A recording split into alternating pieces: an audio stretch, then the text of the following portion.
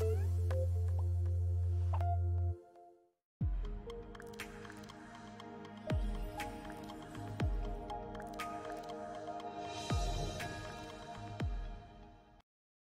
everyone.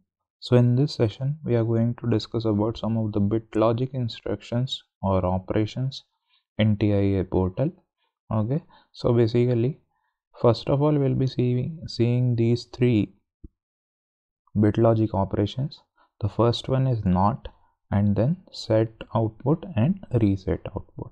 Okay, so in this session we'll be covering these three bit logic instructions, right? So let us see how to use them in the TIA portal. Okay, so our first bit logic instruction is NOT, right? So let us see how does this NOT work. Okay, so here if you observe, this is our NOT, right? So you can use the instruction to invert the signal state of the result of logic operation. So basically what happens is, when you are, suppose if you want to turn on some output, okay, so what you will do, you will just provide one NO and then you will provide the output, right?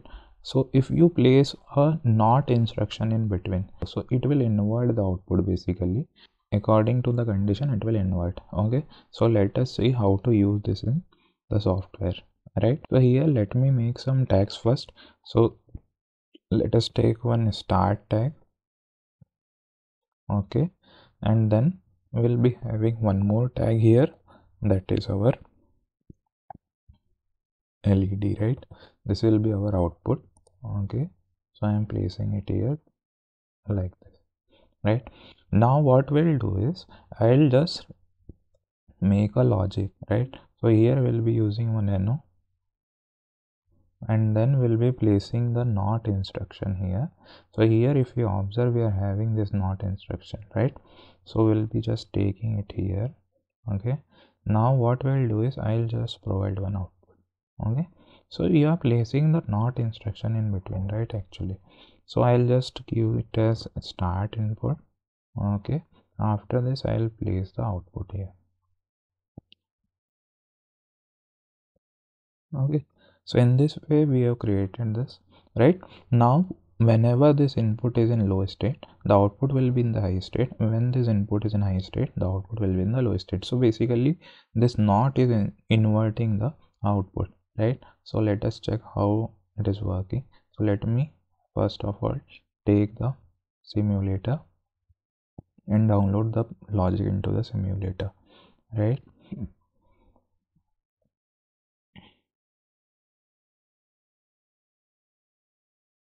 Here I will create one sim table. Okay, so we'll be taking all the text whatever we have taken in the logic. Okay, so I am taking all the text, right? Now let us go into the online mode, right? Here you will be going in the online mode.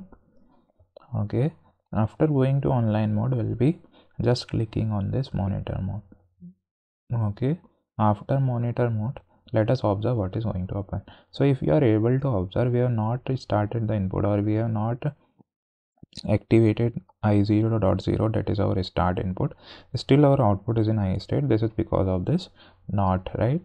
Now when you are giving this input, when this input is made high, automatically this output will be in the low state. Let us check.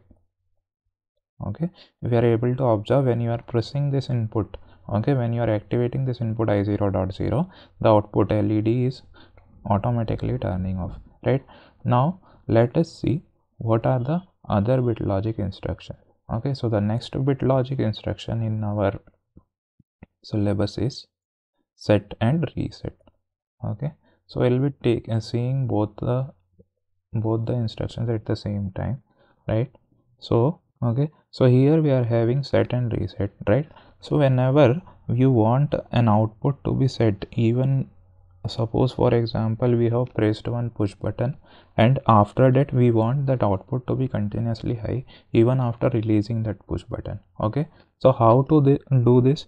This is possible only using set as an output. Okay, so we'll be using set. Now in order to reset the same output, we need to use the reset and reset, right? So how to use this set and reset, that will be seeing in the logic, right?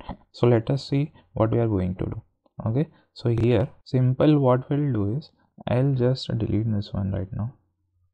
Okay, we'll be taking the set and reset. Okay, so we'll be taking two inputs. This will be used for setting the input. So let me rename this tag as set. Okay, I'm renaming this tag as set, right?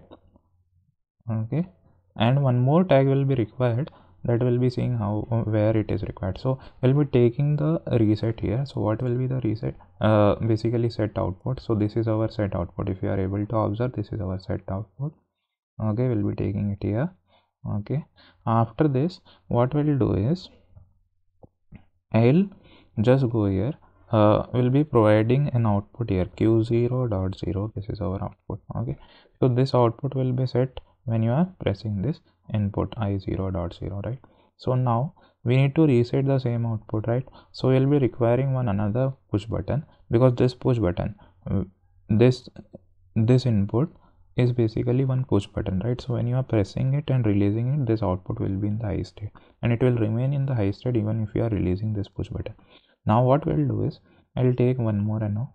Okay, so I'll take one more NO and I'll just take one more output. Okay, here we'll be requiring one more input, that is i0.1, that will be used for reset, right? Now this reset, I'll just rename this tag as reset, right? Okay, I'll just reset, I use this tag here, and now what we require is the same output. Okay, so basically it will not be the output, it is basically a reset output. So what we'll do is I'll just take it here. Okay, so what is the requirement?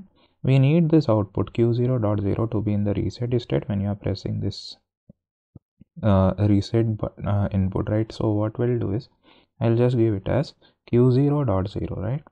Now we'll download the same logic. Okay, so because when you are pressing this one, this output will be in the set state. Now even if you are releasing this input, then the output will be still in the set state. Now how to turn it off? We'll be using this input. Okay, so the logic is made in the same manner, because here what we have done is this address for this one, this set is q0.0, and the same address is for reset also. So when you are activating this reset, then the same address will be getting reset, and when you are activating this set, then the same address is getting set. Okay, so let us download this one. Now after this I will go in the online mode. After going to online mode, I will just monitor the logic. Okay, now the same thing we will be observing in the table, right? So what are the extra text required here? One more is reset. This is our set, right? Now I'll be requiring one reset here, so I'll just take the reset also.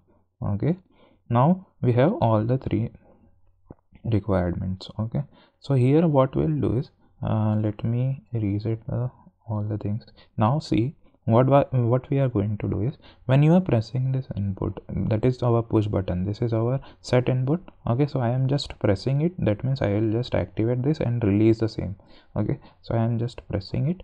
So see, the output q0.0 is in the high state. Even if you release this one, still the output will remain in the set state, right? Now how to turn it off? We have a reset input here. Okay, so what we'll do is I'll just reset this using this one. Okay, so how to do it? I'm just pressing this reset input. See, this is our reset input, right? I'll just press it. Okay, and I'll just reset it. So in this way, see, our output is now in the low state, right? Now this is how we are using this concept of set and reset here. Okay, so thank you.